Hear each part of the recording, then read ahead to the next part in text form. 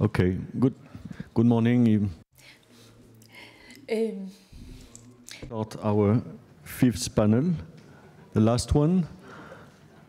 Quite a packed one. We have 7 speakers with the pleasure to have Mladen joining us. As yesterday, he was not with us. So without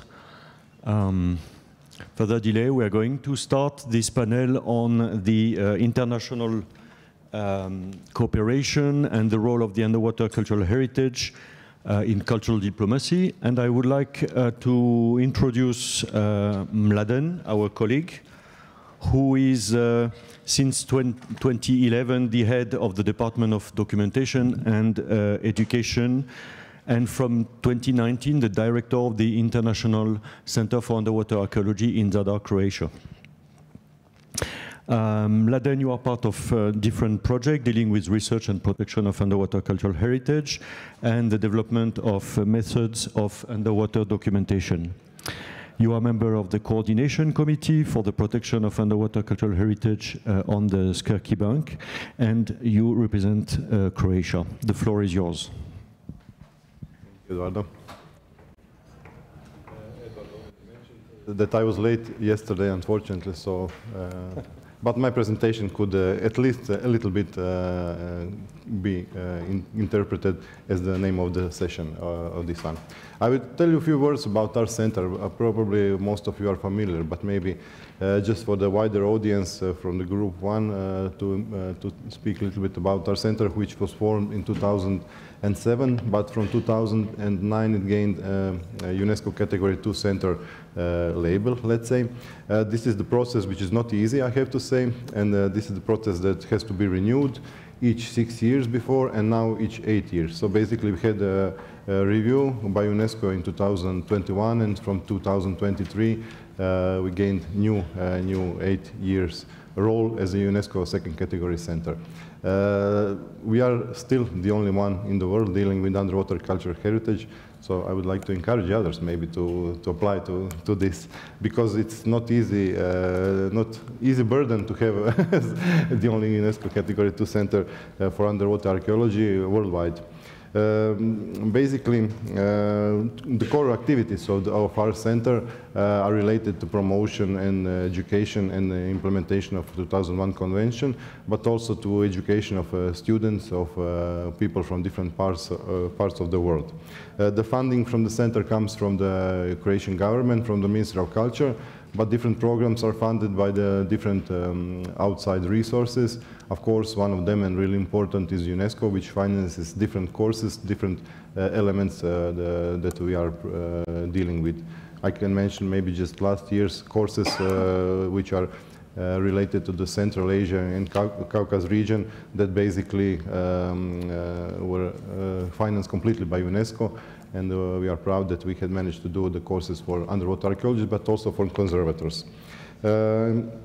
UNESCO label that we have, or UNESCO patronage that we have, is not only the status, the privilege that we have, but it's also, as I said, some kind of, I wouldn't say burden, but obligation that we have to deal with and to fulfill our commitments to the UNESCO program courses. There are only 25 centers of UNESCO second category 2 center, second category centers dealing with culture programs in culture program area worldwide, and as I said, we are the only one that are dealing with underwater cultural heritage. Main task, let's say, that we are dealing during last years are courses for the students, or maybe it's better not to call them students, but participants, because these are persons who are coming not only from the universities, but also from different authorities worldwide, from different institutions, museums, which are dealing with underwater archaeology, or basically starting to deal with underwater archaeology. For us, it's really important that not only these courses that we provide for them, but also the connections that we gain from them and the connections that they gain from us. We saw during these 15 last years that many of these participants came back to us with questions, with different models of cooperations, that we've organized in different countries. I don't know, we can say namely some of them like Denmark, like Germany, like Montenegro, like Poland, so many different countries that basically together with us started to work on different projects that for them and for us were related. We are making different kind of courses. Basically, these are courses for underwater archaeology, which are basically advanced courses, courses for photogrammetry, courses for different methodological methodologies for documentation and so on. But what is maybe most important that these courses are something that that are given to the students, to the participants, something that maybe they cannot get in their own countries. This is some kind of feedback that we have from them. In many countries, they don't have the opportunity to go on the field and to work and to learn, let's say, new skills in this kind of courses. And this is why we have lots of people coming from Spain. I have to say many courses and many participants also come from Spain, also from other, not only European countries, but all, worldwide. Up to now, I think we had more than 40 countries covered in different courses and something like 150 participants for this underwater cultural heritage education.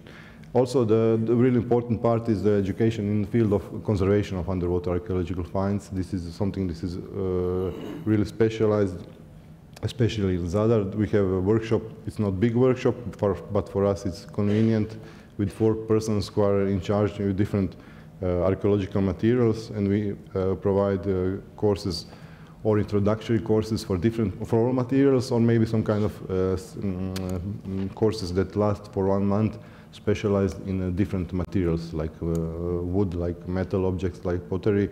So basically this is mostly formed for the people who already have some knowledge, but they want to really go into the deep for different conservation processes. Some of the courses are, most of the courses, I have to say, are financed by our Ministry of Culture. Usually students or participants have to pay their trip, their arrival, let's say, to Zadar, but usually we have them covered the sleeping, accommodation, and some kind of daily allowance for food, something like this, and all the equipment, of course, and all of our knowledge. So we get maybe 30 to 40 applications for each course, but we are limited with space, so we have to take 4 to 6 students for these small courses. One of the courses that we started last year, and for us it's really important, we talked already many presentations related to the World War I and World War II wrecks. The new course, let's say, that we are dealing with, and the new method of protection is the cathodic protection of these metal wrecks. We are monitoring the wrecks in Croatia that are endangered by the decomposition of the metal in the sea environment.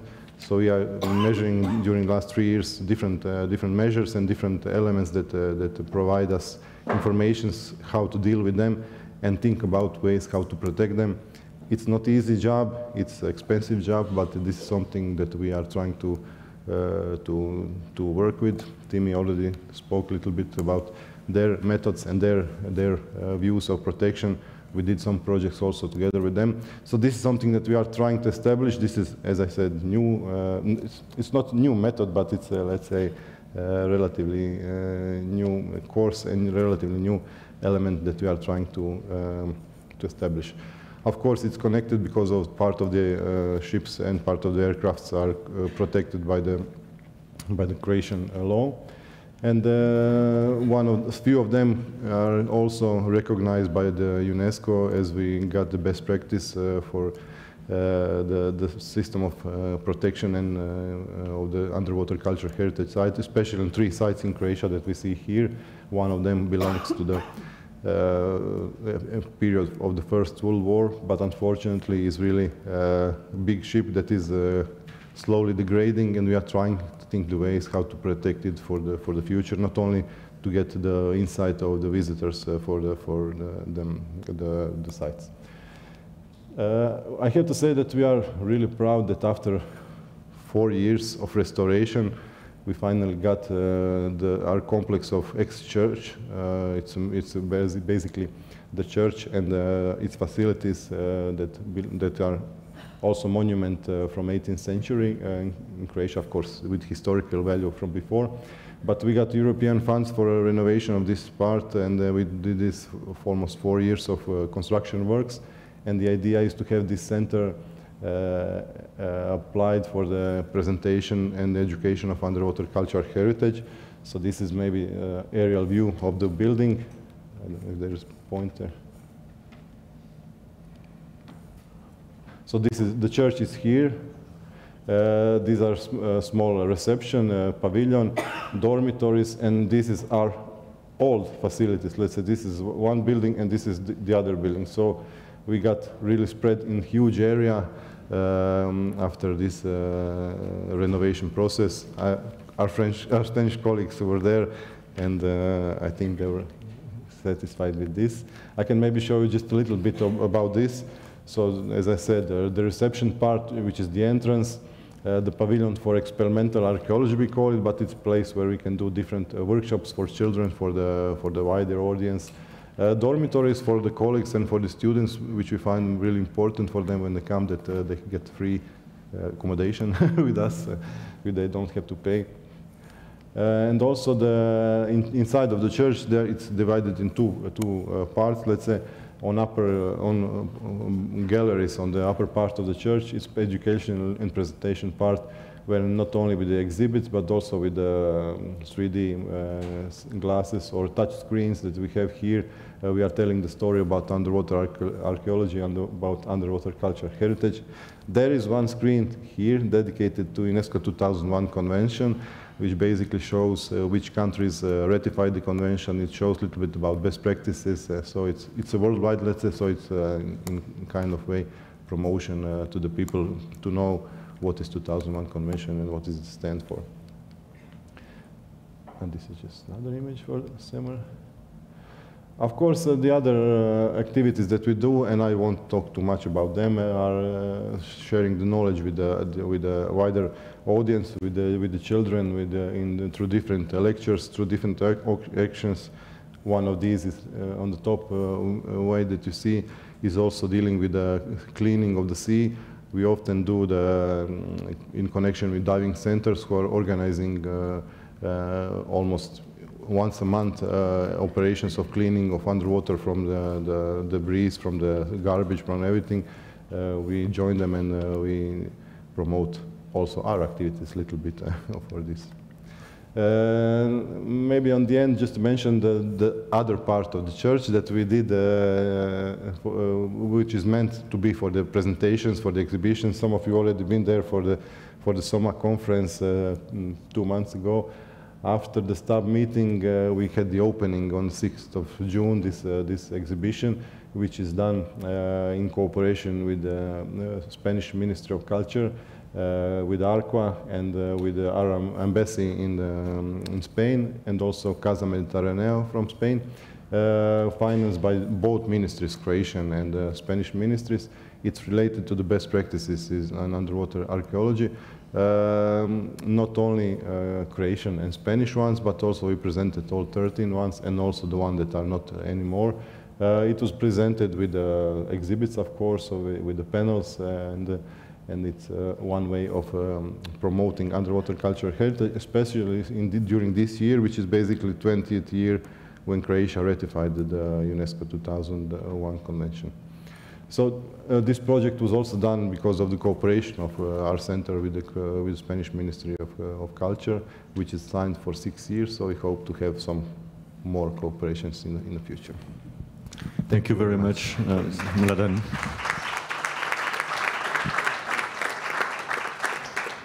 I have to say that the ICUA Center is to the Secretariat and to the implementation, for the implementation of the convention.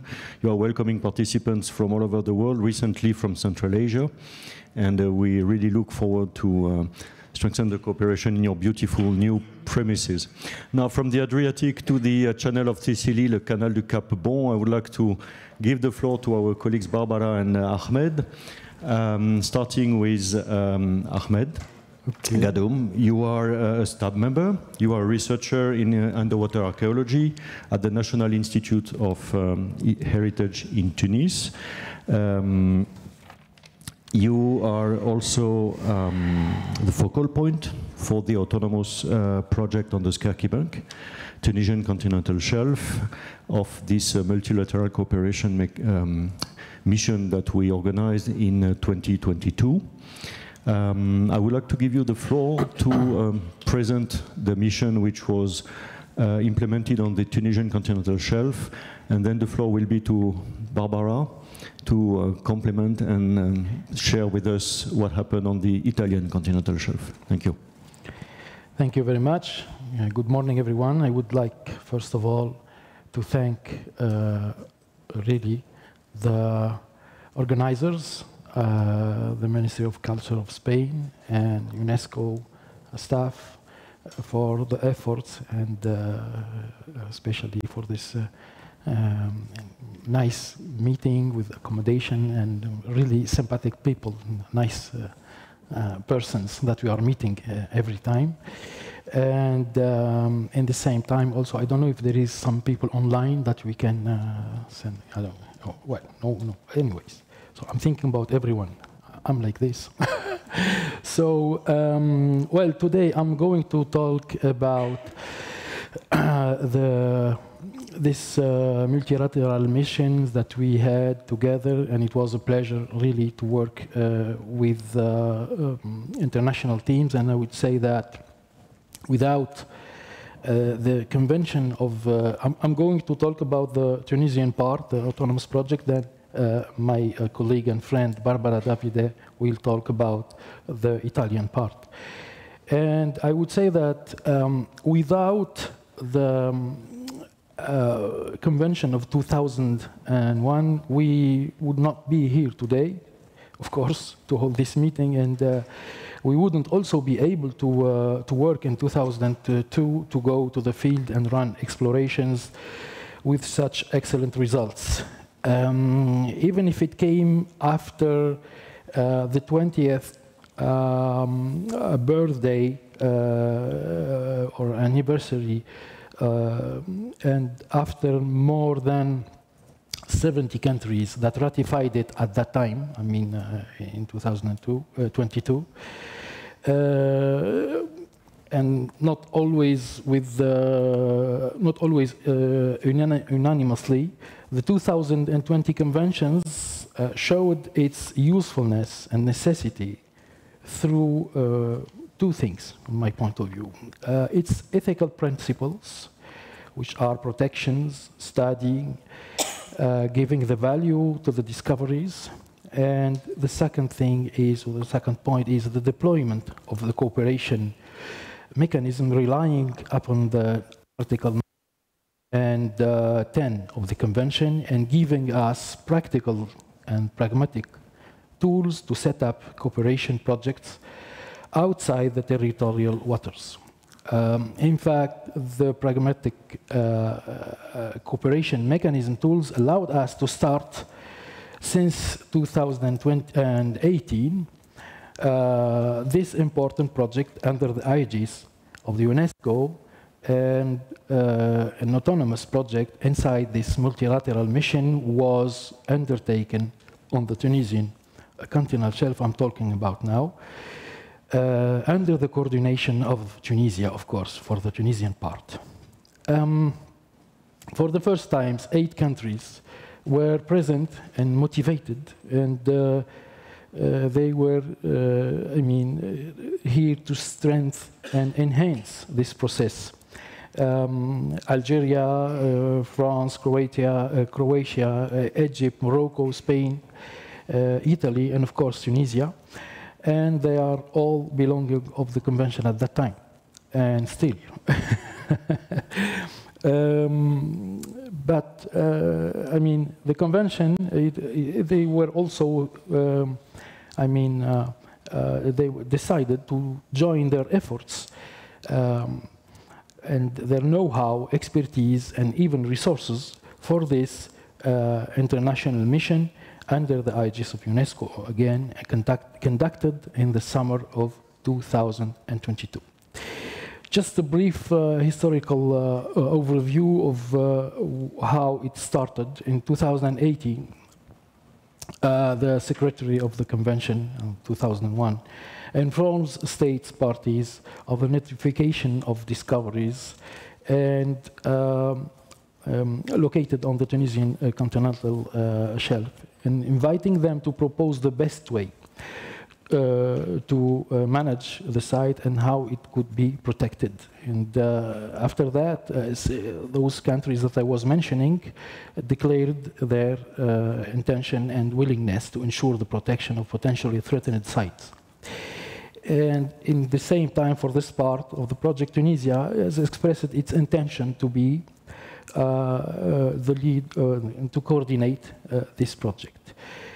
2019 in Tunis, the first meeting information and with the involved countries, and I mean they preparing this joint mission of the inventory of the underwater cultural heritage. Then 2020 and 21, we know all what's happening in the world, and several meetings online of the steering committee to establish a working strategy with realistic methods. And 2022, of course, archaeological survey mission to evaluate and to understand the historical and archaeological potential of the sites. And the aims, of course, of the project was, the priority was to, as said Timmy, I mean, mapping, surveying, understanding, analyzing, so that we can know what to do later on. And the implementation of the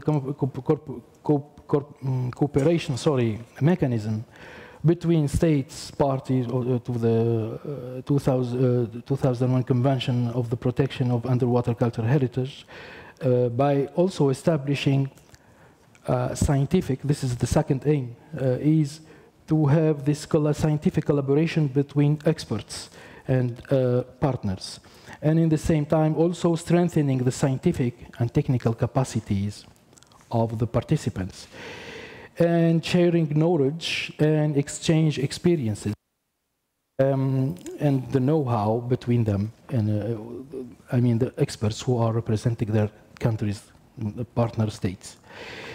Well, if I'm not, I wasn't supposed to present the results because I think that we've done this in the way in the 8th of June in 2023 in the headquarters of UNESCO in Paris, but just to show some photos of this expedition very rapidly, and we are so.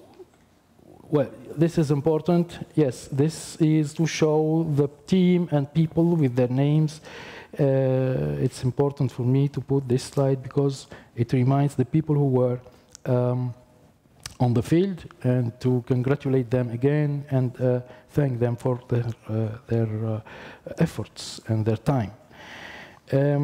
Maybe I will show this is the wreck one rapidly. I mean, it's a cargo with, from the 20th century. This is also the second wreck, which is a wooden voilier, which well, a boat. I mean, a wooden wreck. From the the end of the 19th or the beginning of the 20th century. And also we have, those are the most important, I mean, discoveries. It's very rapid. It's not, we are not dealing with the results here, as I said. And this is the third wreck, which is one of the most important to me because I'm working on this era, which is, of course, the wreck with amphora Dressel 2-4, which is probably going, we still don't know from which area, from the Mediterranean they come, but it's generally it's going from the end of the 1st century before Christ until the middle of the 2nd century. to conclude some conclusions, it's time to conclude, I think, and lesson learned from this project, in my point of view. It's, this project is considered as an excellent achievement and a success at this stage, I mean, for the international community, especially regarding the new knowledge that we have now on the site. And again, it's the first time that there is this implementation of the 2021 UNESCO Convention, very dear to all of us. And an important also exercise for common work team and people coming from several countries, several people, several cultural backgrounds, I would say, with its advantages and disadvantages, of course, but it's completely human and it's, of course, surmountable, no problem. I mean, it's a part of the project. It's very important also, this one. It's good. It's also a guarantee of trust and confidence that it was possible to work together on such heritage, which is a precious common good for humanity, and in the same time, while respecting, I mean, the sovereignty of states on their territories. And this is also a very interesting and positive point. So the underwater cultural heritage as a is precious, fragile testimony of our common history. And there are, you know, looting, marine industrial work, climate change have a very negative impact on it. And hopefully the convention is now comes as an answer to all this by giving us a common legal framework, which can certainly be improved, because we remark that there are things that we need to improve. And it encourages certainly protection and help to fight against those commercial exploitation that we were talking about for this heritage. Many tools such as training, building capacities of international teams, awareness, cooperation between states, keeping in situ, I mean conservation in situ, and mutual data exchanges are very valuable for the protection of our intercultural heritage. Thank you very much.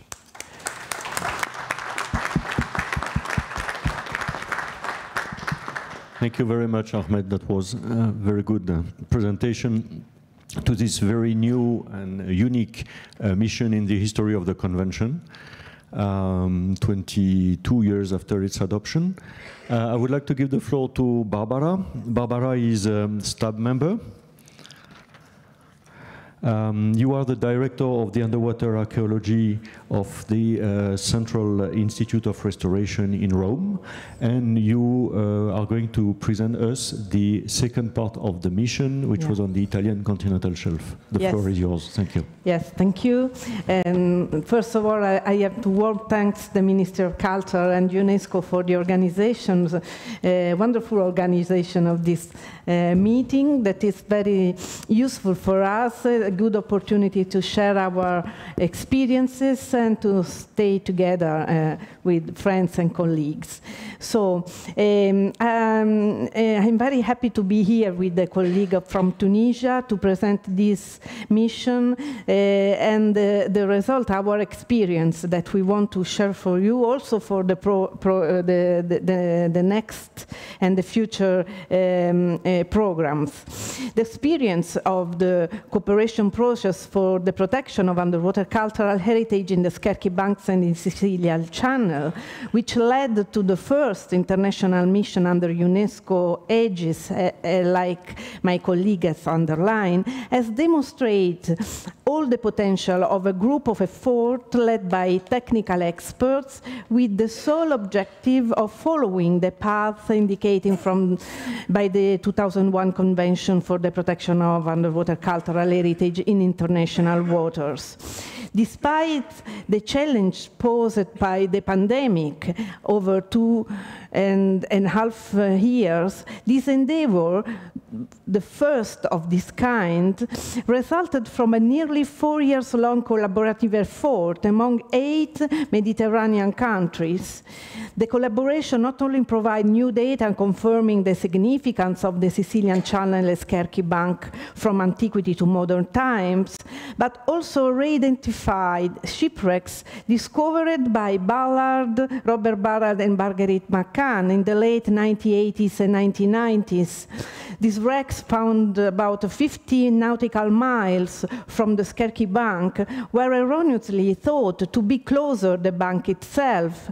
We deemed it was necessary to verify the state of preservation through a brief instrumental exploration, also to finally close the loop on the past events that have significantly stimulated an international debate leading to the birth of the 2001 Convention.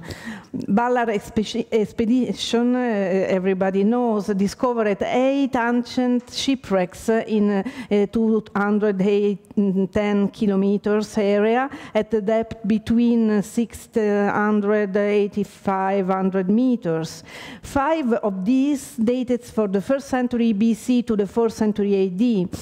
The project used at that time advanced deep water technologies like towed acoustic and visual search vehicle, a nuclear research submarine, and an advanced ROV, marking a significant advancement in deep water archaeology. The finding published in the book that I show you here by McCann and Oleson provided new data on the central Mediterranean trading route.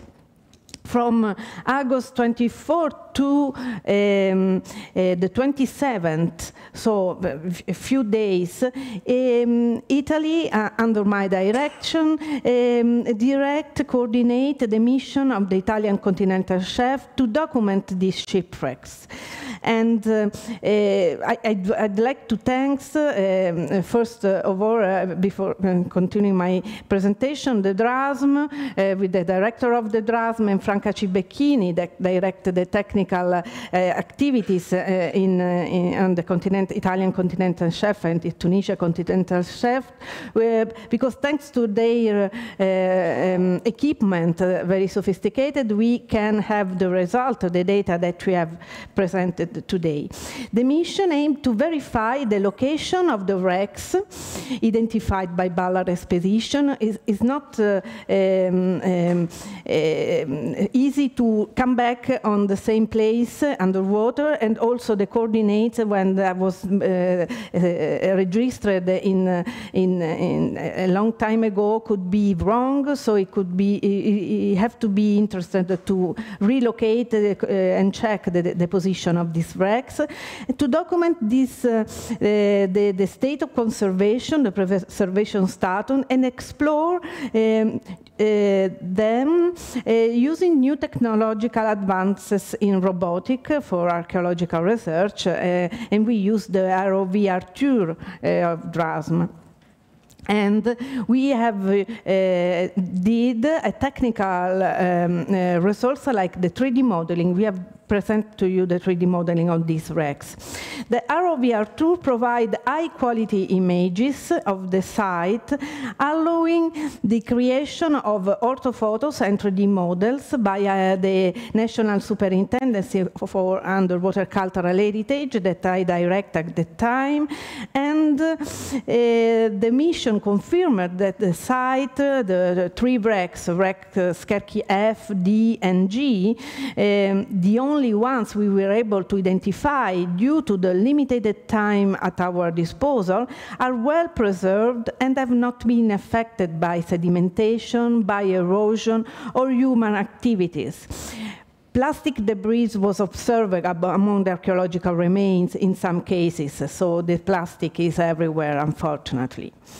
Here, just for the underwater archaeologists that are here, I want to show briefly the 3D relief with the data, the number of the pictures, videos, and million faces model optimizes of the 3 wrecks. The key results of the mission include new archaeological data for the wreck G. We document a new part of the wreck, high-quality images and orthophotos of the wreck, 3D model of the wreck, and now I try to, no, I have to do like this, sorry, to start the video. Yes. And I speak, and you can see the images of the 3D models by Matteo Collina of the National Superintendency for Underwater Cultural Heritage. Thanks to this mission, together with the Tunisian colleague and all the team that participated of the countries, we now have a definition of a central protection zone for underwater cultural heritage. We have the opportunity to training of expert and professional in underwater archaeological survey methods. Not everybody have the opportunity in all the country to participate to deep water activities with these technologies. And I thanks very much the French team that share with us their knowledge, their experience, and give us the possibility also to use and to enter in deep of the activities on this typology of research. And opportunities for international research to cooperate and gain unique deep sea archaeological experience. We establishing best practices for the 2001 Convention implementation, demonstrating its effectiveness and developing a model procedure for other underwater cultural heritage cooperation cases. And we will see that another one is starting to start. Now that we have concluded the field work, we are not stopped to work, but we are analyzing and processing the collected data to share it with the scientific community and to the general public through a publication. We start with UNESCO with an exposition, a photographic exposition to share the data, but it's important to share also the scientific result of this very important archaeological mission, multilateral archaeological mission. And one can easily imagine it is impossible to thank everyone who has contributed to this project over the past 5 years without regrettably forgetting someone. However, allow me to extend particular gratitude to the General Secretariat of our Ministry of Culture, to the UNESCO Office of our Ministry, Maria Assunta Pece and Alessandro Asta. They are not here, but I want to thank them. Alessandro Asta, the focal point of UNESCO Office, to the Italian Ministry of Foreign Affairs, and to our delegation to UNESCO. They not only believe in this initiative from the beginning, but also place unconditional trust in our work as cultural heritage experts. And finally, I want to thank all the colleagues who have worked on the realization of this stimulating and challenging project, that someone are here and someone are in that country, but it was really a challenging project, and I'm happy to be here with the colleague from Tunisia to share with you our experience. Thank you for your attention. Thank you, Barbara.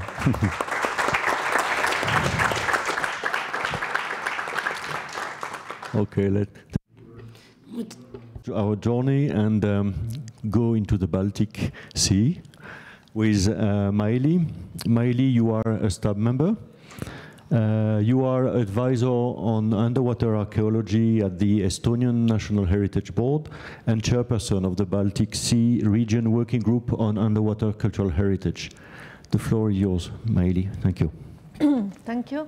First of all, I would like to thank Spanish Ministry of Culture for organizing this event and UNESCO, and for inviting me to introduce Baltic Sea, UCH, and cooperation.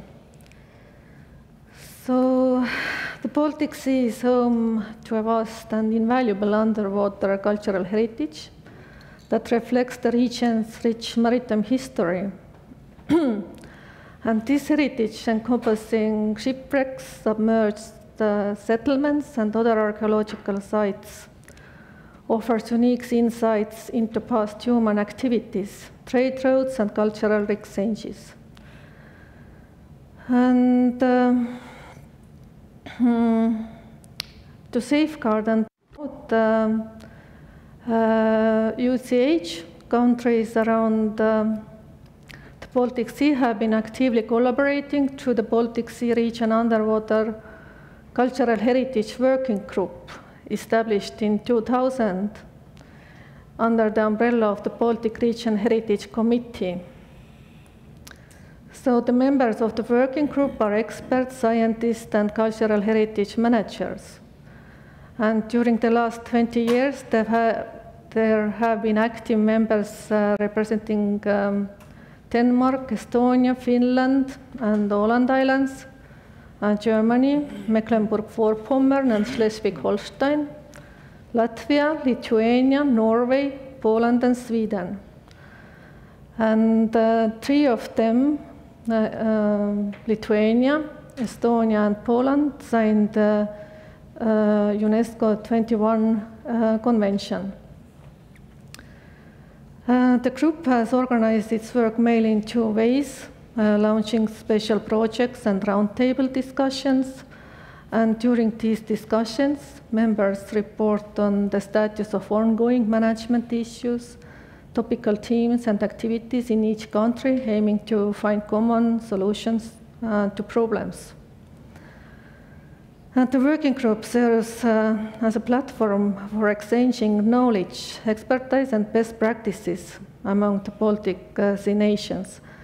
But it is even more important to share our mistakes. So during these 24 years, there have been remarkable changes in maritime archaeology, technological development, and the use of marine areas.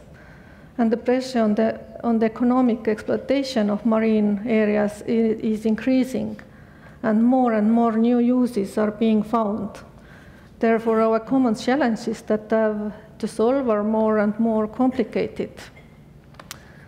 So our common challenge is also to introduce the heritage of the Baltic Sea. And one of the most important last joint creations was a publication of the underwater heritage of the Baltic Sea and along the coast of Norway. So approximately 18 years ago, the Baltic Sea states led by Swedish National Maritime Museum summarized the situation regarding the scientific research of underwater cultural heritage, existing legislation, training, recreational diving, and dive tourism in the framework of the Rutilus project. So the final report of the Rutilus project notes that the Baltic Sea states have had a very different historical approach to underwater cultural heritage. And in addition, each country needed to present the most valuable submerged monuments, which with the purpose of visualizing the otherwise hidden and invisible underwater UCH. It has been updated according to what we view as the most valuable and representative part of today. We had tried to present various types of UCH originating from different periods. So the publication certainly also has another significant meaning for the working group. This marks the end of the cooperation with Russia. The book was published in January 2022, and the underwater cultural heritage in Russian waters is also represented there. The members of the working groups have initiated and led several common projects, and the themes of the projects have ranged from safeguarding and monitoring of wrecks, diving tourism and dive trails and parks, World Heritage, digitizing and opening access to maritime sources in archives, and to maritime spatial planning and blue growth. Members of the working group find that all members and member countries can benefit from these different projects. Also, not all members are participating in all projects. Shipwrecks in the Baltic Sea contain important information about historical events, and they are separate historical sources that are an irreplaceable supplement to written sources. So 2 world wars took place in the 20th century, which is why most of the century's underwater heritage is war heritage. So the heritage of World War II is a particularly valuable source and direct witness to the events, as the material mainly hidden in Russian archives have never been freely accessible to researchers, and only published material can be used. The reliability of which cannot be completely certain. During the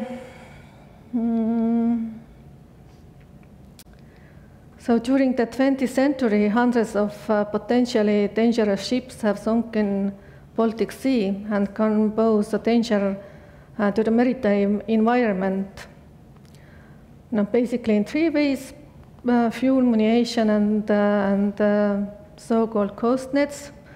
And for example, the paravan on the slide may have contained about 8 kilos of mercury. So therefore, we have not yet managed to solve the problems caused by the wars of the 20th century. And there are simply an incredible number of them. So the task of the manager of cultural heritage is to ensure that the source value of these wrecks is also preserved, while eliminating the environmental damage caused by the wrecks of the 20th century. They are today the only sources that help us to understand historical events in the most objective way. So therefore, the main topic for the working group in the coming years will be unwanted heritage, that is the war heritage of the 20th century. It's mapping and identifying in the Baltic Sea and related problems. And of course, the second topic is always who is the next with ratifying UNESCO 21 convention. As experts, we agreed that it is very important to the countries to ratify convention, because it helps. It really helps to protect our UCH. So thank you.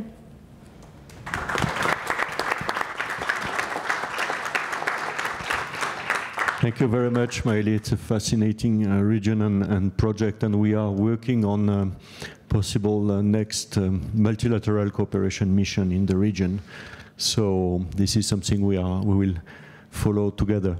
Now, I'd like to give the floor to another exemplary cooperation between Spain and Ireland with Connie and Pablo. Connie, you are a senior archaeologist from the National Monument Service. You are head of the Underwater Archaeology Unit, and you are going to present us your cooperation with Spain in one or several projects that you are currently leading. The floor is yours. Thank you. Pablo, you want to start? Okay. So, no problem. Pablo, you are head of unit of the 2001 convention at the Ministry of Culture, and you are part of the Directorate of Fine Arts and Cultural Heritage, and particularly in charge of the 1972, 2001, and 2003 convention. So you have a lot of responsibilities on your shoulders, and The floor is yours. Thank you. Well, I'm going to speak in Spanish, if you don't mind. Bueno, pues muchas gracias. Por eso quería hablar primero, para darle la palabra. I will be very brief so that I give the floor to Connie for her presentation. Well, first of all, because of the status of my voice, I am regretting that last night at dinner. And the wine cultural heritage. Y ahora van a creer que es verdad, ¿no? Pero no tiene nada que ver. Por la voz no tiene nada que ver. Well, but my voice does not come from the work that I do regarding wine heritage. I just would like to explain to you, to introduce to you the relationship between Spain and Ireland, or Ireland and Spain, about a phenomenon which is very important for Spain, what we refer to in Spain as the Great Armed Navy. And actually, it was a name, given by UK, Invincible Navy, Army, where 1/3 sunk when they were going around Scotland and Ireland, when they're navigating around Scotland and Ireland. Around 40 vessels, 40 ships sunk in 1588. For us, that is a theater project, as we understand the UCH, is a paradigm of shared heritage. This is also a paradigmatic example of UCH. And 2 days ago, an idea came to mind when I was giving a presentation in public. And shared heritage, contrary to to the distributed heritage, entails generosity. It is an act of generosity. From the Ministry of Culture, the gift that our Irish colleagues give us is precisely that project. Our relationship with the shipwrecks of the Invisible Army, part of the Ministry of Culture. The Ministry of Culture have been very generous, and they count very much on the Spanish Navy, especially when it comes to Sligo homages or tributes. Our relationship started back in 2015, where our Deputy Director, Maria, and the Director at the time of the Underwater Heritage Museum were invited to take part in the project because some of the canyons of the Juliana, one of the shipwrecks, were taken out. That was a discovery. That was a discovery. That was the start of a very important list or set of work carried out about the Spanish Invincible Army. And then we heard about the commemorations that were done through Sligo organization. I would like, later on, I would refer to civil society participation. So therefore, we realized the importance of cultural heritage for Irish society.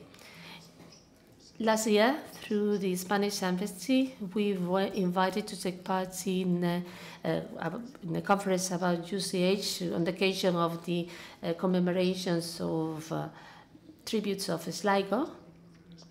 And then we resumed our collaboration.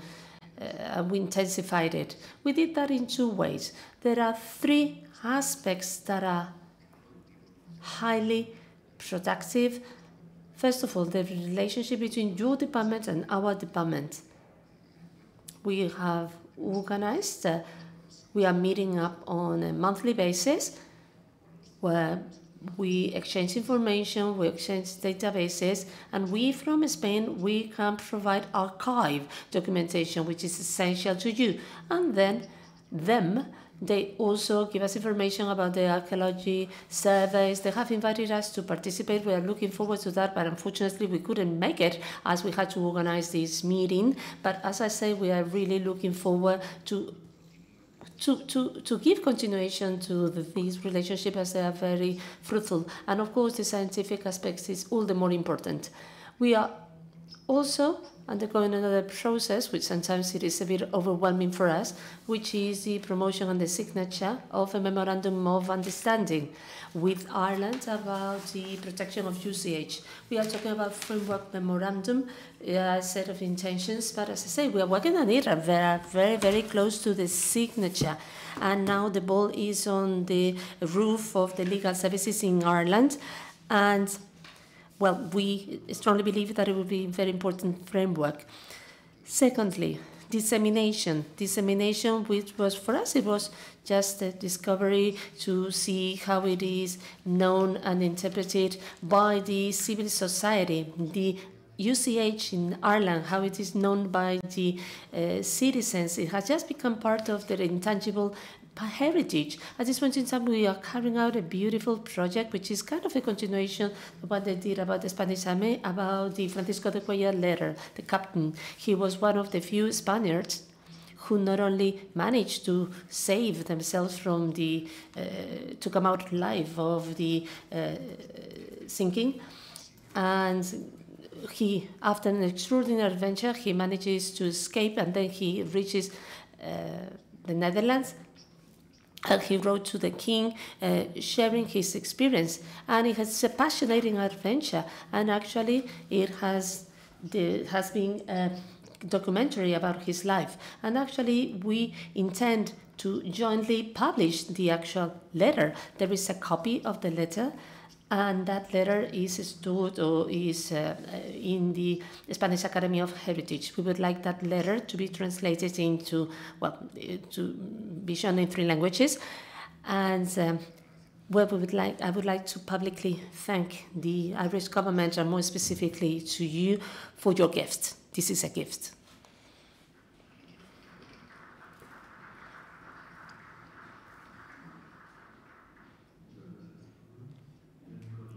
Thank you very much.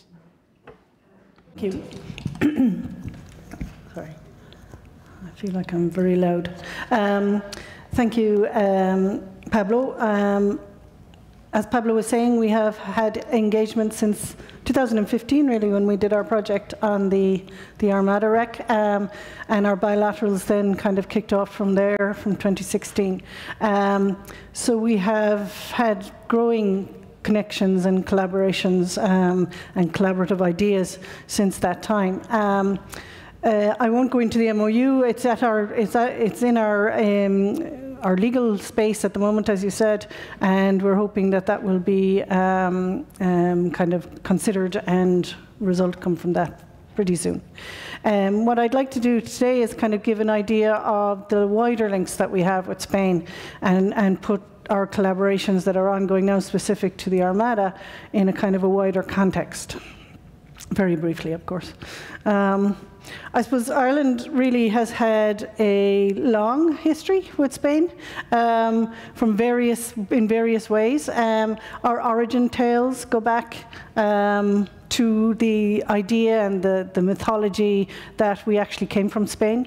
The Milesians, as we've referred to them in folklore, were Mil España, meaning the soldiers of Spain, and the folklore is that 3 sons of the king of Mil, the king, arrived into Ireland and established the race in Ireland. So even our mythologies have this link across the sea with Spain. Another lesser well-known, but lesser well-known outside of Ireland, I suppose, is a factual occurrence is in 1529 when the Treaty of Dingle was signed between the then Earl of Desmond, who was the ruling lord in Ireland. We were a tribal landscape, Gaelic landscape, and he signed the Treaty of Dingle with Charles V of Spain. And this gave, I suppose it was the first example of a kind of a diplomatic collaboration that we have, and it gave special, it was between the Spanish nobility and the Irish, particularly the Irish emigre and the Irish exiles who were there from that time onwards. But it was the first kind of formal legal and constitutional foundation to the rights of citizenships and other privilege that Irish exiles and émigrés, as I say, enjoyed in Habsburg, Spain, Austria and the Netherlands at that time. And that was in place right up to from the 16th century up to the early part of the 20th century, when it was revoked. So it's something that Dingle, which is a town in the southwest of Ireland, celebrates every year. So it was important to the town of Dingle, which was a vibrant port during the medieval periods and into the later medieval and modern times, and had large trading business across the ocean with Spain. So hence the Treaty of Dingle.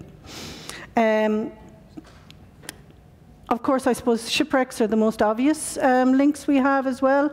It's not just about the Armada. I should say we have about a potential of 116 specific wrecks, Spanish wrecks in our waters, dating anything from the 16th up to, the 20th century. This is very much the shared heritage that we're collaborating on now. Here you see the top part of the slide is our work on the Armada wreck La Juliana in 2015.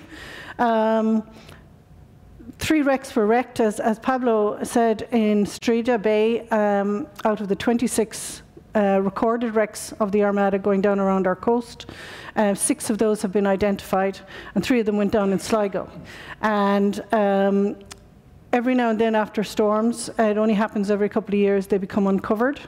And in 2015, after the series of bad storms that year, and in 2014, we monitored the site every year, and it was uncovered. So we did a lot of work there in April, June, and July, which resulted in excavation and the recovery of 9 cannon. Bronze cannon. And they're amazing cannon. 3 had come up in the 80s when the site was discovered by divers, and so there's 12 cannon now from La Juliana site itself, and there's possibly another 60 still down there. But I suppose when we think about the Armada, we think about that singular event, and we link in with our colleagues in Spain, because it's very much a specific type of shipwrecks that we can do. But the wrecks themselves, to I suppose, drill down into the idea of the shipwreck archaeology, has a much bigger story to tell if we look at individual ships. And just even taking La Juliana, which was a Catalan ship, so definitively Spanish, but the guns from her are from, she was built in 1570 as a trading ship in Spain. She had a long life of 18 years. She was requisitioned by Spain, and she took part, originally she took part as part of the Christian states in the Battle of Lepanto, and one of the cannons we think comes from that event. And then she went on to form part of the fleet, transport fleet of the Battle of the Azores, and then she finally sank and was wrecked as part of the Armada campaign. So the life of the ship itself tells its own story. The guns, again, tell their own story. Some of the guns are from Genoa, and some of the guns are from Sicily. So we have links with our colleagues in Italy. And right next to her, wrecked, is the Santa Maria de Vision, which is, at the time, was a requisitioned Ragusan ship. So then we have links to our colleagues in Croatia. And so we have all these links if you start looking in detail at what this Armada campaign tells us. So it's a bigger growing story. But as I say, it's not just about the Armada shipwrecks. We have other shipwrecks as well, and I just put one of them up there, the Santa Ana Maria, which was a 1628 ship, galleon. She shouldn't be in our waters at all, really. She was part of the treasure fleet coming back from South America and holding up in Cuba, and she was part of the fleet, the Spanish fleet that was captured by the Dutch. And she was being brought back to Holland, and she got separated from the privateer, Piet Hein, and in a storm on the way back, and she was subsequently captured by a British privateer, being brought back to England, caught in another storm, and then she ended up wrecked in one of our harbours. So we have inherited the wreck, which is great because she's a beautiful wreck. But she was found in the 70s, and a lot of material was brought up off her by divers over that period before we had enacted protection for shipwrecks. But one of the divers came to us a couple of years ago, and he was an elderly man, and he has no children, and he said that he was worried that when he died, he wouldn't know where the material would go. So he handed it over to the state. So we have that now in our museum collection, and I just put up a few examples of the material here. This year we hope to go down and do some work on the wreck, just to do some mapping. There is a ballast mound there, there's some timbers, there's iron cannon, which the divers weren't interested in. They just raised some of the bronze cannon. So there is work to be done on the wreck itself. So I suppose I'm just putting that up there as an example. And we have the full account of the wrecking as well, because there was a whole court case in 1628 and 1629 to do with the wrecking of the ship. So we have a really good account of the Admiralty and Spain and the West Indies Company of Holland arguing with each other as to who should have rights of the wreck back in 1628 and 1629. So even that in itself is a good story. But we have more than that in common, and as shared collaboration. We also have, as Pablo said, the potential of research, both tangibly in the artifacts and the archaeology and the shipwrecks, but also intangibly, the stories associated with the Armada particularly, but with other shipwrecks as well. One that up in the north of the country, where two of our Armada ships are located, and there's a tale there that the horses who managed to survive the wrecking of the ships came ashore, and their lineage is in the horses up in Donegal, for instance. The people talk about the horses there walking differently, almost like Spanish horses. So now that has never been tested, but it's all part of the intangible heritage associated with these shipwrecks. So we're slowly talking to the people and gathering that information as well. And then there are the commemorations. Every year, and this is very much a community, we can't take credit for this. This is very much a Sligo community initiative, all volunteers, but they're a great community. And because of the 3 shipwrecks that went down a number of years ago, they started to organize commemorations, annual commemorations in September every year. And it's grown and grown and grown, and it's really, really impressive now. The Spanish ambassador goes there every year. Our colleagues have been there. We go there every year, and we support them in funding as well. And a lot of Spanish people holiday that time of year so they can go to the commemorations. So you can look it up. Our Spanish Armada Ireland is the website for the community. 2 of your naval ships come there. 1 or 2 of your naval ships come there every year as part of the commemorations. And one year when we were there in 2015, we also had our own commemoration there. You see it where we, on the day, the 21st of September, we laid some wreaths offshore on the site of the Armada. Over 1,100 men died on the beach at Streeja in 1588, so that's why these commemorations are there, to remember the men, not just remember the ships and the wrecks, but the human story behind it all. And it was a huge tragedy locally as well. And finally, I won't go into it, but as Pablo said, we are also working on this joint publication of the Carta, which I think will be really unique. We have, on both sides, we have taken on experts, historians, to write some of the chapters, and so I'll say no more about that. It's in process, so you'll hear more about it in due course. So that's it. Thank you.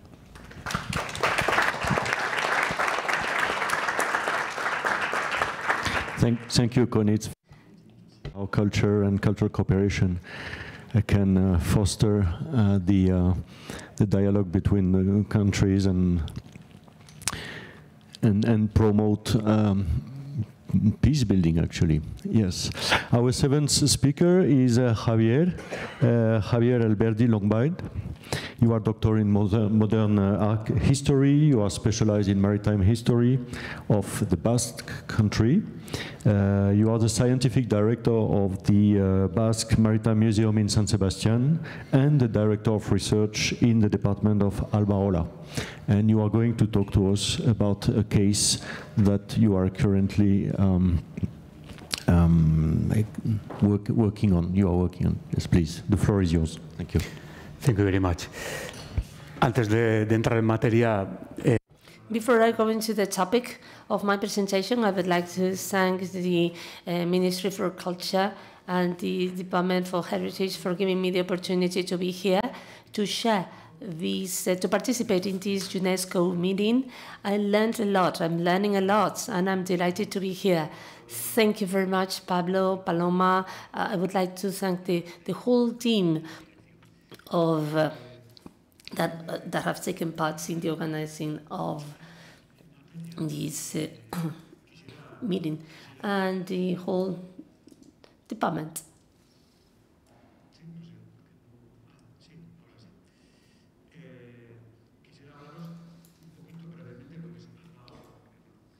Very briefly, I'd like to tell you about our entity that started as an association over 20 years ago. It started in the Basque Country with a aim to recover Navy heritage of the Basque Country, and more specifically, the intangible aspects of that heritage. We are interested in recovering the logics, the processes, techniques that our ancestors used for the naval constructions. Up until now, we have been focusing on tangible heritage that has been widely discussed here, but intangible aspects of the heritage were also mentioned here or discussed here. That's what actually we focus on, but that is translated, that is materialized. The intangible heritage becomes material as well. Albaola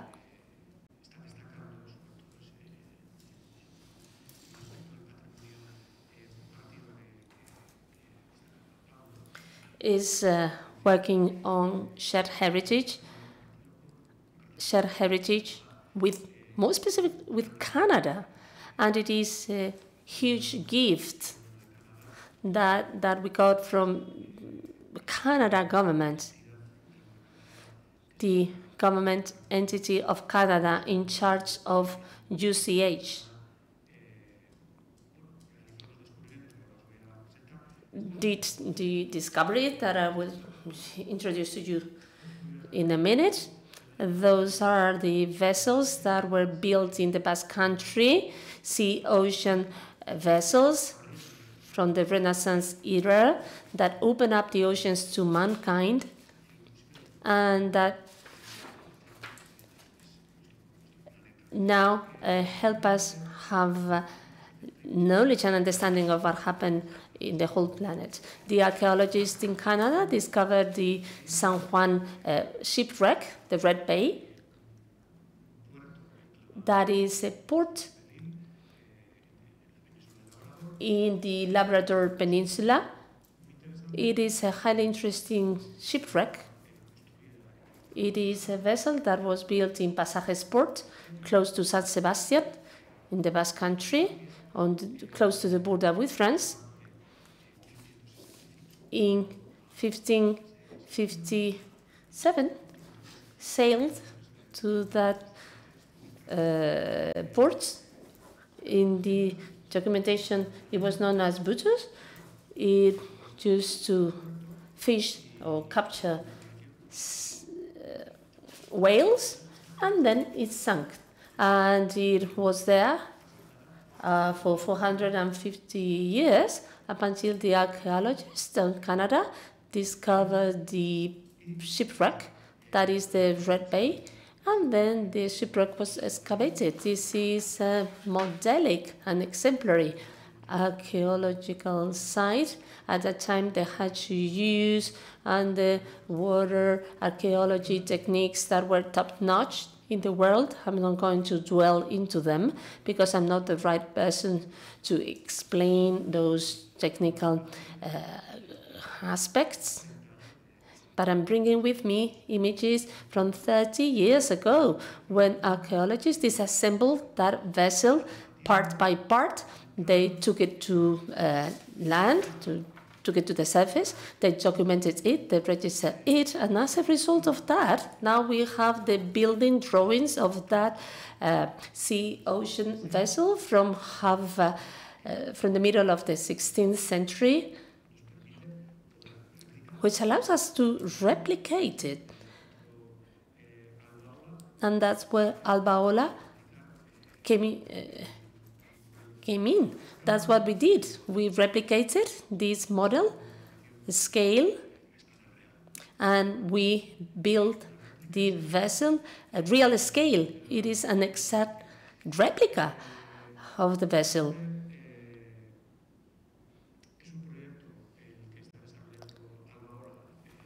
This is a project which is being carried out by Albaola. This is the facility. This is where the whale vessel was built. This is shared heritage.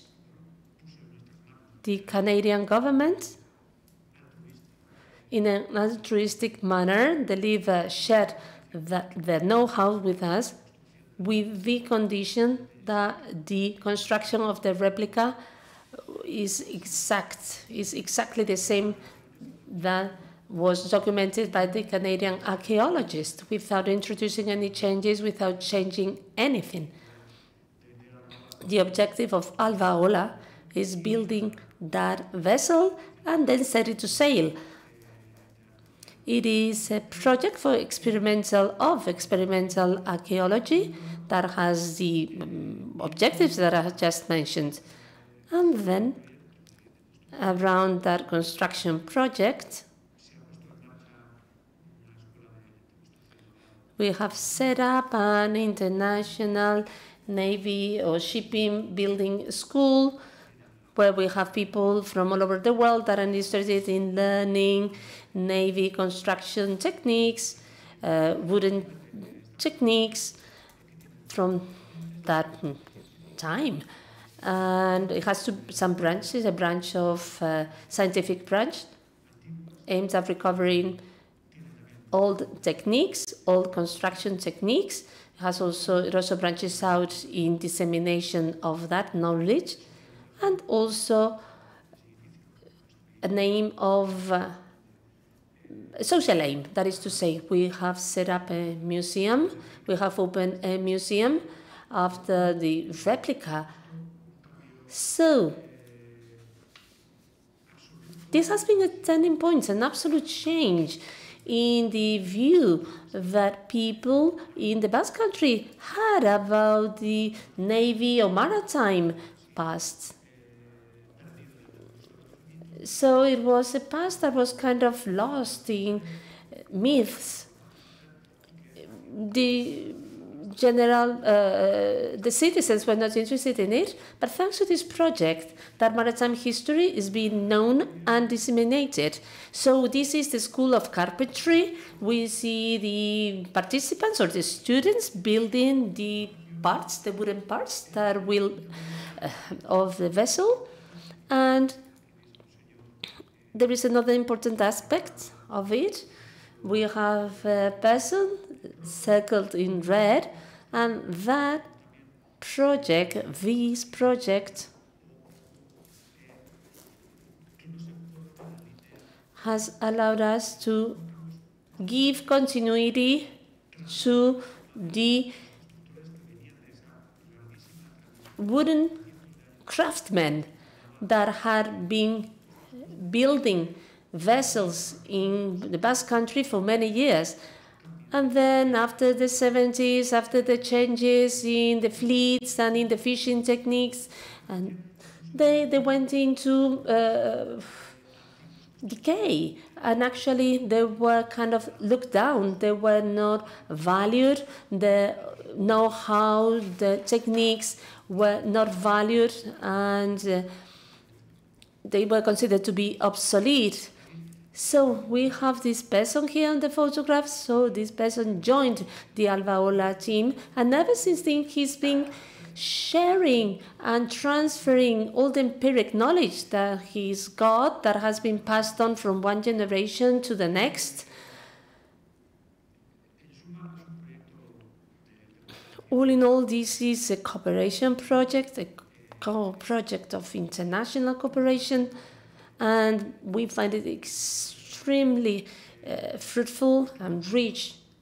And it also sheds light as to all the shipwrecks that you showed us about in your presentations.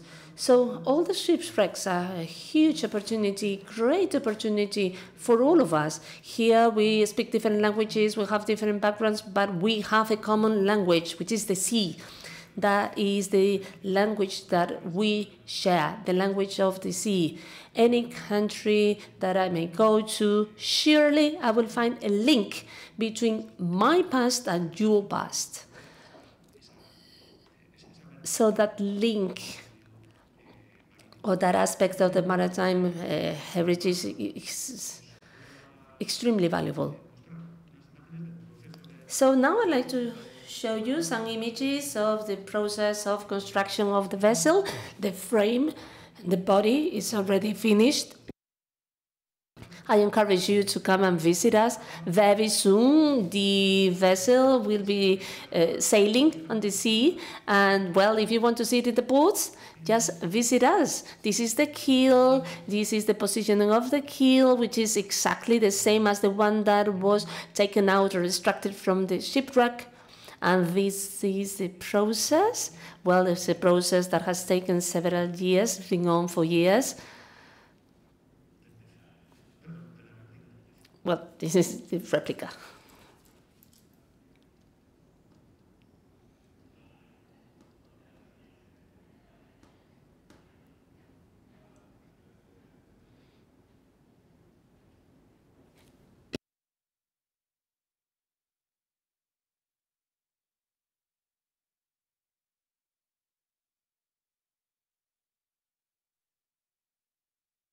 So this is how it looks like today.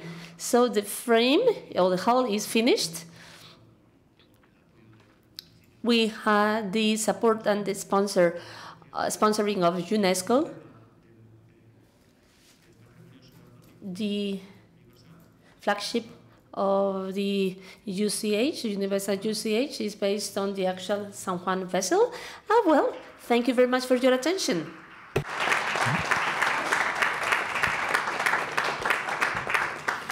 Thank you very much, Javier. It's a wonderful example of human, scientific, and technical cooperation, and exactly what we are aiming to.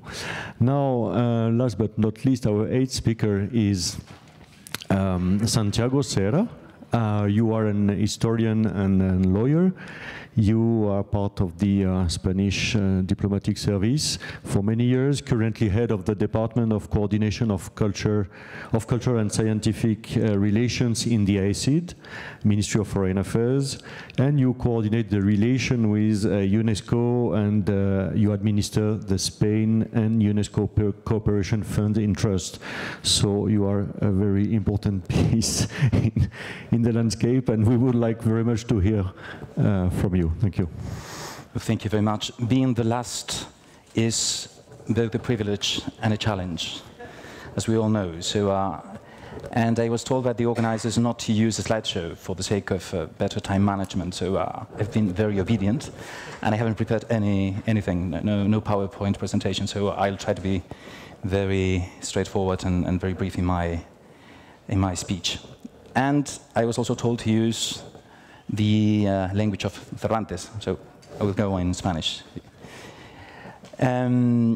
Muchísimas gracias. Thank you very much. Before starting my presentation, thank you very much to the Ministry of Culture, to our colleagues and collaborators. Thank you very much to UNESCO for their invitation, and also thank you very much to the Secretariat of the Convention 2001. For me, it is a pleasure being here, and I would like to take on some of the sentences provided here by Javier. We have a common language, and that is the language of the sea. We've had a Mediterranean vocation, then an Atlantic vocation, and now a European vocation. But we are, at the end of the day, deeply connected through the sea, because the sea has never been an obstacle. It has been a means for communication. Mountains are barriers, are frontiers. However, the sea and the rivers, water has always communicated humans. The first thing that we should start by clarifying is why I am here this morning by representing the scientific department of the Ministry of Foreign Affairs, and my directorate is part of the Ministry of Foreign Affairs and Cooperation, International Cooperation. There is a reason for that, because in this manner we are more agile in terms of financing, and therefore the directorate that was created first in 1921 became part of the International Cooperation Agency of Spain. And also because it was 20 years ago when we first started reflecting about the need to link scientific activities with cooperation and sustainable development. We can say in that regard that international Spanish cooperation was a pioneer. It was an example followed afterwards by other countries. International cooperation within the aegis of UNESCO and the European Community. Next year, an important event will be held in Spain, establishing the link, reinforcing the link between international cooperation and culture. For us, for Spanish cooperation and for the Spanish Ministry of Culture, heritage goes beyond restoring old objects, antiques, of exploring sites, of restoring the old areas of the cities. This is just the first step. Everything that has to do with material, with tangible heritage, has got a direct repercussion in the intangible heritage, on how people live. For us, as important as restoring a cathedral or a building built in the 16th century in Colombia, Mexico, Peru, just as important as making sure how the restoration and the protection of the heritage follows the criteria, international criteria. So heritage continues being an element for coexistence. This is the basis upon which we have based our work in the last 20 years. We first supported the 2001 Convention immediately, and then we continued working with the Spanish Navy, with the Ministry of Defense, Ministry of Culture. In this regard, our support has been acting on a bilateral level, especially with coastal states, coastal countries, especially from Latin America. And also we have held unilateral collaboration following the signature of the 2001 Convention. In 2002, Spain constituted a fiduciary fund where our cooperation department works as a representative of the Spanish Kingdom. We have provided contributions and funds and funding with the aim of contributing to cooperation in the fields set out forth by the Convention of the UNESCO, and also in those countries that Spain has identified as priority countries. For example, some Latin American countries and Ibero-American countries. This year, we've been working with UNESCO in in Leopolis for the resilience of culture, so as to recover the culture fabric as a consequence of the Ukrainian war. In terms of underwater field, it is a dimension that has got a fundamental importance to us in the field or in the geographical area of Latin America. There are some wrecks already sunk in waters which are now part of the territorial waters of some Latin American countries and of some international countries. Right from the first moment, we have supported the Secretariat of the Convention of 2001 so that this would not be a declaration of intentions, but a reality. The UNESCO realized that it was not only a question of ratifying the convention, but that it was necessary to organize it on a periodic basis meetings and workshops so that countries would be empowered in their efforts. This is why we have always supported all the regional meetings organized within the Latin American area, Lima, Panama, meetings, ministerial meetings in 2019, 2020, from which a series of recommendations were drawn. The first one was recommendations so as to ratify the convention. Now, in Latin America, 20 countries have ratified the convention, and other countries, thanks to to our support and cooperation, are on the verge of ratifying it. Second, another recommendation is trying to standardize the legal procedures of all the state parties, because it makes no sense signing a convention without being then transposed into the national legislations. Then we have to create the adequate national inventories for the extracted pieces from the wrecks. We also need to reinforce the capacities in the field so that there is a better body of experts in underwater archaeology that work in situ, that work on site, with the support of international cooperation, but that they work on site so as to preserve the heritage. Third, another recommendation is to prevent looting. Private-public partnerships and those partnerships that then led to signing of agreements with treasure hunting companies aimed at purposes that had nothing to do with the preservation and conservation of the heritage. And then the implication of the private sector, of NGOs, and especially experts, scientists. They all have an important role for the STAP, for the works of the STAP, and we have fully supported them by the organization of missions. Obviously, I don't have time to detail all the collaborations throughout these last 20 years, but in the last 6 or 7 years, we have held 2 main important projects for underwater heritage. This year, we have tripled our financing, and because it has a strategic interest to us, to Spain, with virtuous benefits, not only for the heritage, but also for culture as a whole. We have organized 2 missions for the STAP, one to Guatemala, another one to Panama, together with other 2 missions to the Dominican Republic. The first one in May this year, and I was very lucky to take part in that, together with the director of the museum, and Paloma, which is the head of our heritage department at the Ministry of Culture.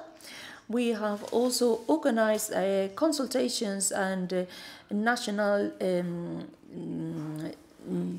workshops in Nicaragua, in Philippines, and we have also organized exhibitions so as to cooperate, so as to raise awareness in relation to citizens in Costa Rica, in Canada, and in Chile.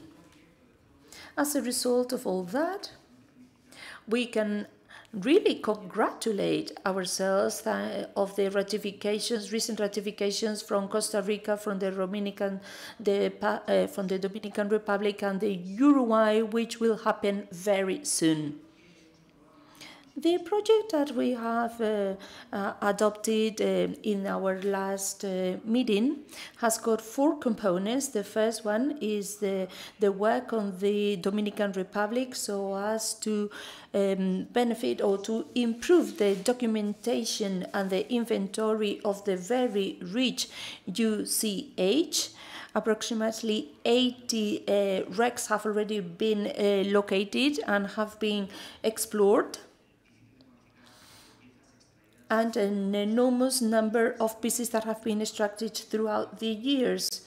In this regard, it is necessary to work with local authorities and to have a consistent and continuous work.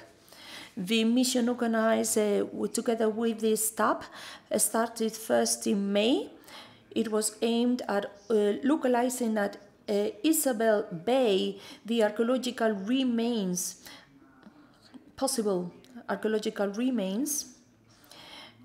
Previous actions had taken place in the past, but for national authorities it was very important because that was the first Spanish settlements on the Americans during the second journey of Christopher Columbus. Thanks to the journals of Bartolomé de las Casas, we know that there might have been hundreds of between 6 and 8 wrecks on that bay. We have worked with local communities, with local authorities, and all that will give rise to the conference in Santo Domingo with some conclusions and a roadmap. As I'm saying, we have given continuity via the support to experts and the training to experts. The second part of the project deals with Panama. We have entered into a signature into a contract for cooperation for the protection of UCH in 2023. There is an important wreck there at San Jose that has been an object of looting in the past. There is a number of pieces that have already been identified. They will be very soon documented and will be showed at museums, and we will also foster awareness raising. We will also fight against the deterioration because of climate change due to acidification. Then we will also organize a workshop meeting in Campeche in Mexico. There we will work on the basis of the previous workshop, but we will make more emphasis on museum capabilities building. And fourth, we will launch a campaign against treasure hunters throughout the Caribbean area. There, NGOs will play a fundamental role together with other UNESCO organizations that usually collaborate with ICOMOS and the UNESCO. Outside the fiduciary fund, all our external action is in line with the mandate of preserving unity of action in terms of scientific and heritage actions, and also in line with external action and international cooperation action. Therefore, the Spanish international cooperation is directly aimed at the preservation of UCH. We have a CERCA program, which is a capacity building program for cultural agents. and also another project that has been going on for the last 30 years so as to recover historical areas of colonial cities of the Spanish historical past. And finally, the capacity building and empowerment of administrative authorities. Also the programs that we are displaying in our embassies and our consulates outside have been fundamental for the ratification of the convention. We also work in terms of solving contentious administrative lawsuits that might have a direct repercussion in political terms, and we will continue working on that. And we will also aiming at bridging the gaps so that via the entering into force and the presentation of memorandum of understandings, just as Professor Aznar was telling us on the first day, we can solve some problems which can entail a higher complexity, always including the actors taking place in and participated by the representatives of the Armada, Ministry of Foreign Affairs, Ministry of Defense, and Ministry of Culture. Thank you very much. This is all on my side. Gracias, Santiago. I think we have to conclude now. Do we have time for questions or no? Okay. So, okay, you have the floor then. We need a lunch break, yes. Okay, thank you very much for all our panelists and for these very rich presentations, and you have illustrated magnificently the cooperation and how cultural diplomacy is contributing to the work of the international community. Thank you so much. Yes, we.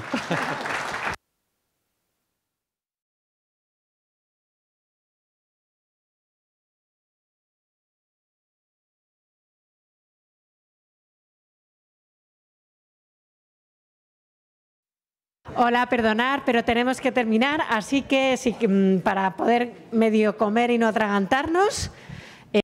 Apologies, but we need to finish so that we have good enough time for lunch. So each of the moderators or chair people of the roundtables will share brief conclusions, takeaway messages, so that we can move to lunch and to the museum. So the first Madam Chair, Carmen Acedo.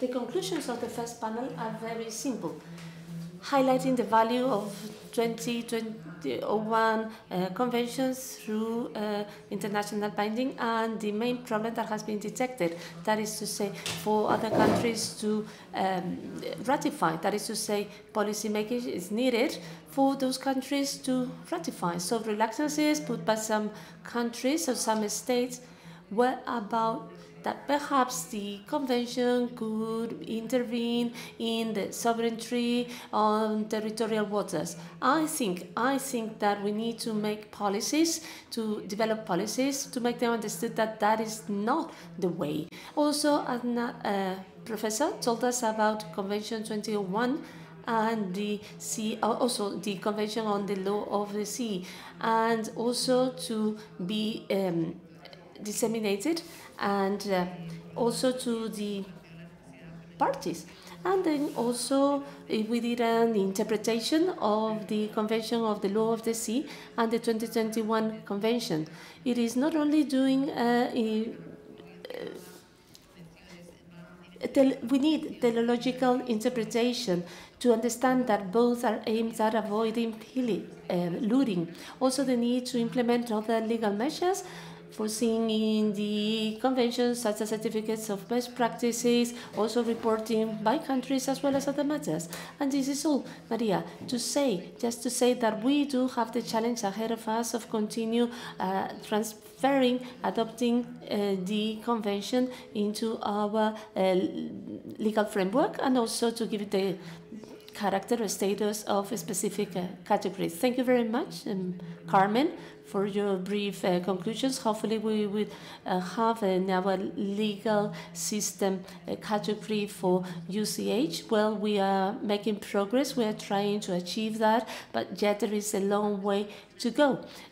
I coordinated the second roundtable about how to implement projects regarding protection of UCH from two viewpoints, the viewpoints of the countries that ratified and those who hasn't.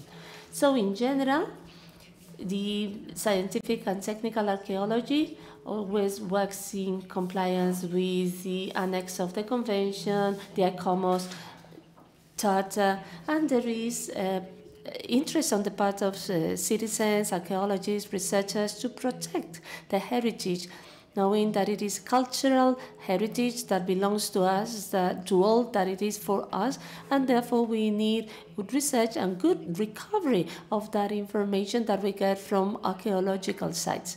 That is, on the one hand, good positioning in terms of the importance of UCH, but as Carmen mentioned regarding her panel, so conventions are aimed at avoiding looting and mistreatment of UCH. Positive aspects for which the convention should be ratified, others than improving, fostering international cooperation among state parties, but it also because it helps give visibility to UCH.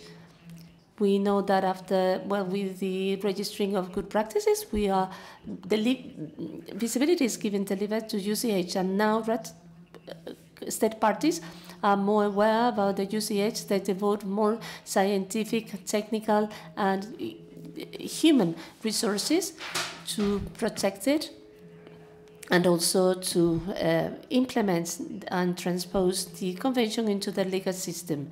Then another issue that was raised, whether federal states or not, well, we all agree that it is a complex text, but it goes beyond, the convention goes beyond culture.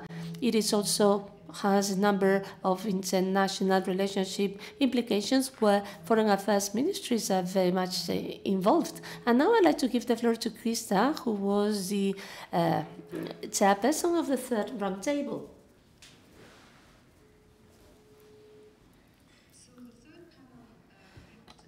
Some of the challenges related to UCH, notably those concerning climate change, but also industrial development and pollution. We had a very rich debate and discussion. Some ideas emerged as to what can be done about that. I would start by the emphasis on continued advocacy and awareness raising at the global level, both to remind the international community about the existence of UCH, which has a value in itself because it carries stories of humankind, but also as a means of understanding and addressing wider global challenges and threats. And this is, I think, something that very often is overlooked. Second recommendation perhaps could be summarized as think globally but act locally. And this is, of course, to emphasize the importance of engaging local communities so that they take ownership of this heritage, that they are aware of that, but also that they benefit from the studies, but also the livelihoods related to this heritage. And then in relation to local communities, also the emphasis on civil society actors and NGOs, and we had the accredited NGOs represented on our panel, who are of course a valuable source of information, data and research that we need to draw on more systematically. It was also emphasized that it is very important, of course, to translate the convention into policy and mechanisms at the national level that help us more systematically inventory and map underwater cultural heritage and do that proactively before any sort of projects of industrial development or others. And also perhaps something that is important to underline is the importance to promote cooperation among the different actors and stakeholders, that we still tend to work in silos. The ministries that are responsible for sea and the ministries of culture do not necessarily always work as they should and be in sync.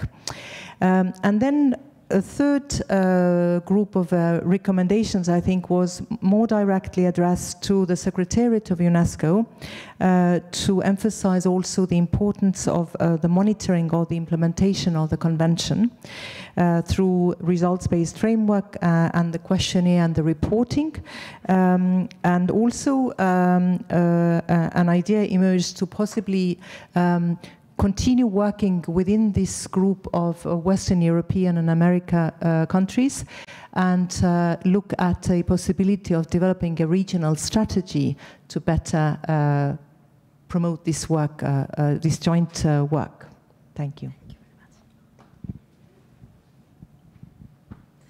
Gracias, Krista. Bueno, y para unas pequeñas conclusiones.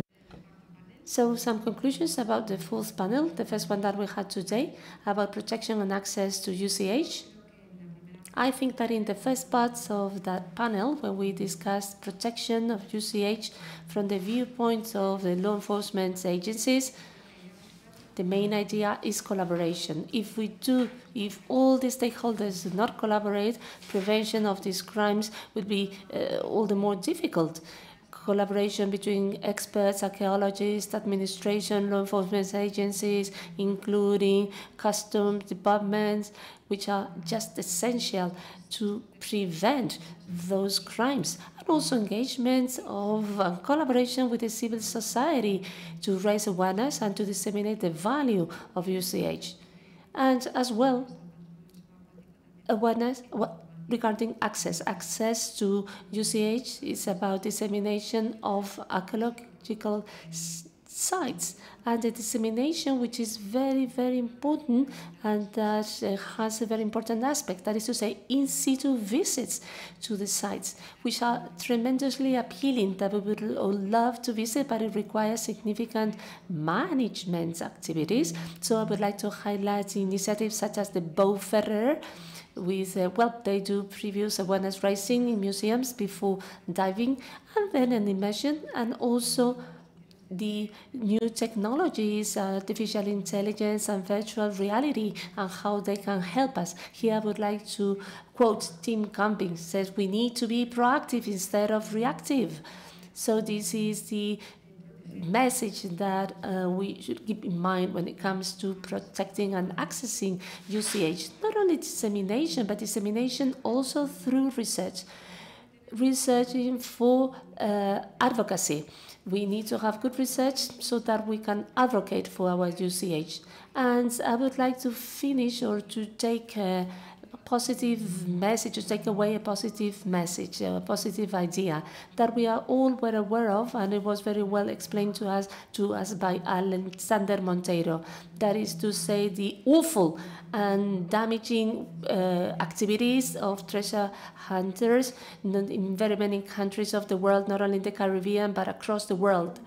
And how those places where the convention has been implemented and ratified, at least those private contracts with those companies have ended.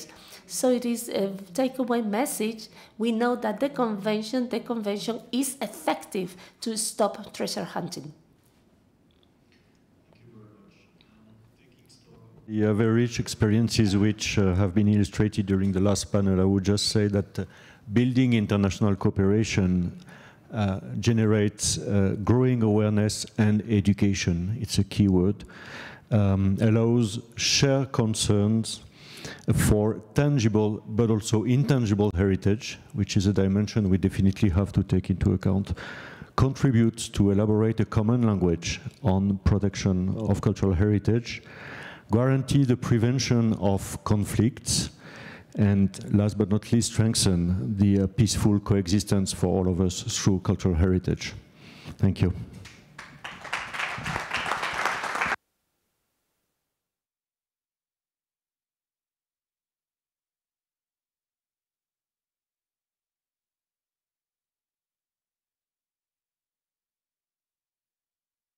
Perdonar, con estas conclusiones yo... So with these conclusions lead us to the final conclusions. We'd like to give the floor to Krista for final remarks. I don't know whether the ambassador also would like to say a few words. And Santiago, you may also take the floor if you so wish.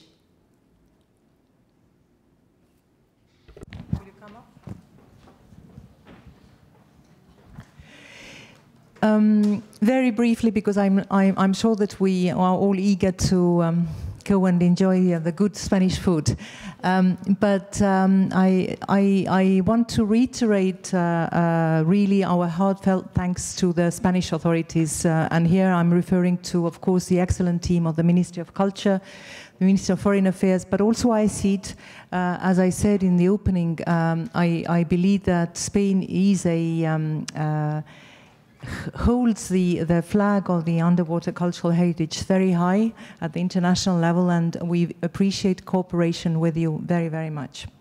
As regards the meeting, I got a feeling that there is a very well-formed UCH family that we have here together. Now our ambition and challenge, I think, is to let this family grow and flourish also in the countries which haven't ratified the convention. So I was particularly interested and happy to hear actually a proposal to make these meetings of Group 1 countries regular, possibly to gather us every 2 years. And I understand that France may be positively looking into organizing the next meeting in 2 years' time. So that's, I think, a very good news as we leave this beautiful city of Madrid. On behalf of the Secretariat and UNESCO, I want to reiterate our commitment to working with all member states, those who have ratified the convention and are states parties to the convention, as well as those who haven't, to bring UCH, keep it in the discussions also at the global level within the UN decade on oceans, but also as we now start preparations for the next Mondiacult to be hosted in Barcelona. So given the commitment of the Spanish authorities to UCH, I'm sure that there will be due attention also given to UCH in the next meeting. So I would say let's see, if not earlier than in Barcelona, is in 2025. Thank you. Thank you, and first of all, let me join Krista in thanking the Spanish authorities, particularly the Ministry of Culture, for having organized this very useful meeting.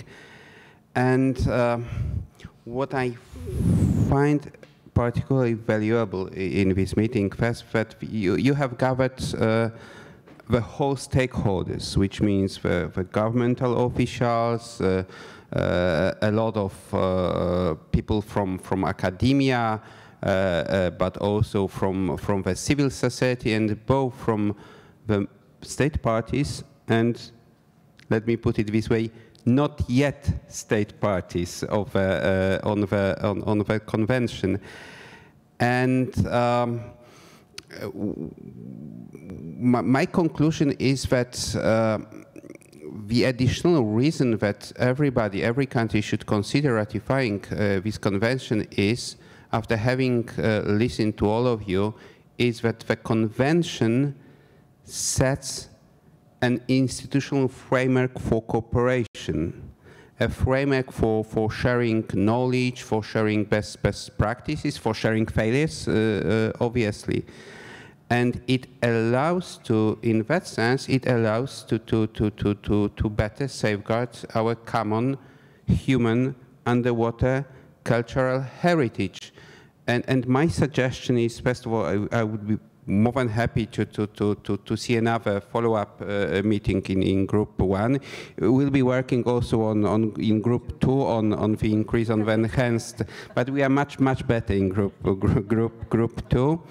And my suggestion would be also to present the conclusions of this meeting back in Paris at UNESCO as at the Group 1 coordination meeting. You are having a great ambassador right now, and I'm not speaking on his behalf, but it would be very much useful just to keep raising awareness, not so much on 2001 convention, but awareness on benefits of being a state party of 2001 convention. Thank you.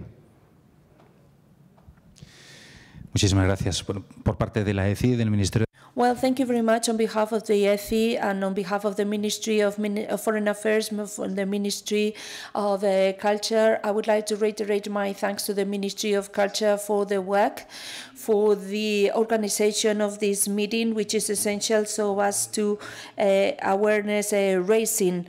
I would like to convey a message which is fundamental. Spain will always be supporting UNESCO in its efforts to protect UCA, because we believe that it is part of our history and it is part of the common history of humanity that we all share. Group 1, what can I say? We need you. So this is the message I want to convey. Please do support us in all our efforts, in all our activities. We also have an important projection.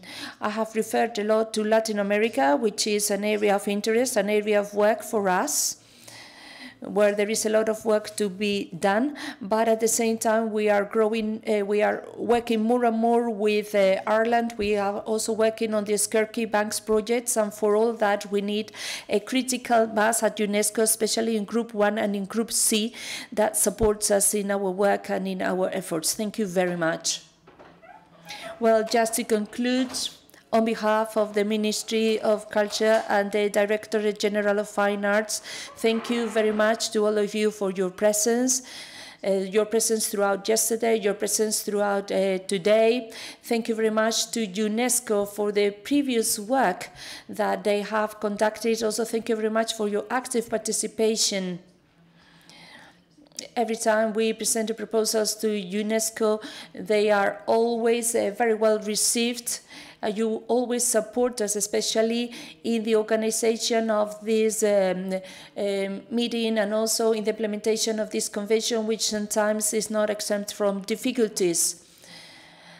Thank you very much to the team of our sub-directorate, which has been very intense throughout the last few months. And I would say that the conclusions are that UCH deserves a special look, deserves a special attention. It is part of our cultural heritage in a broader sense. But because of the area or the means where it is located, and because of the information that provides us with, it does not belong to anyone, but it is a heritage that tells us about our common history, our common stories, that informs us about our tangible and intangible heritage. It forces us to be up to date in terms of new technologies.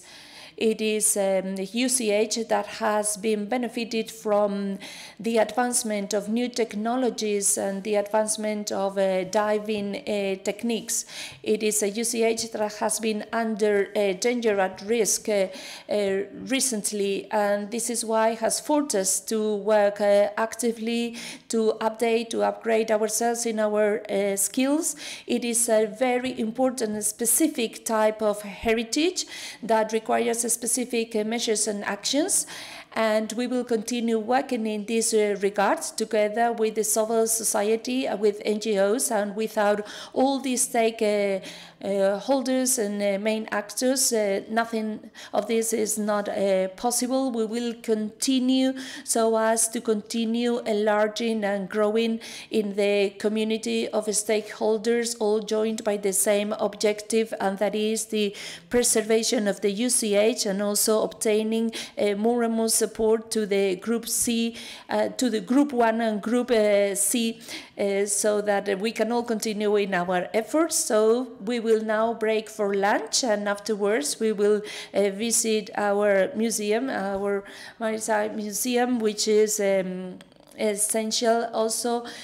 Thanks, has also been possible thanks to the collaboration of the Ministry of Defense and the Ministry of the Interior. Without them, it would have, Ministry of Foreign Affairs, without them, it would have been impossible to organize this meeting and to conduct our activities. Thank you very much again.